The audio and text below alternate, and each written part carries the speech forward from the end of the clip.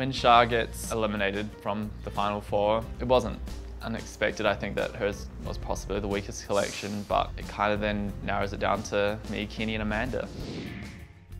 When Kenny goes, I'm really shocked. I was not expecting him to go next. I'm really devastated for him because I can tell he's really disappointed. But then I look over and it's just Amanda and me, and I'm kind of like, oh wait, this has just become a 50-50 game. I could win. I'm happy whoever wins because I think Amanda's amazing, and if she won, I would be just as equally as happy. Sean, congratulations. You are the winner of Project Runway Season 13! No.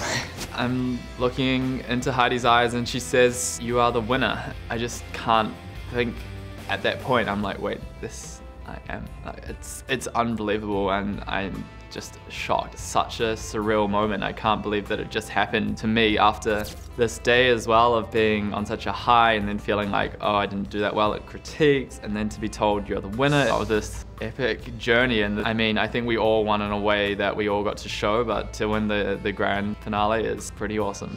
I wish we could have all won. I feel a little bit of guilt, like people's dreams are crushed and I won and they didn't. And I'm so close to these guys and we're like a family, and I just feel bad for them. And I wish we could have all won. And it sounds really like hippy-dippy, but they're really close to me, and I'm happy I shared the experience with these guys because they're all such great people.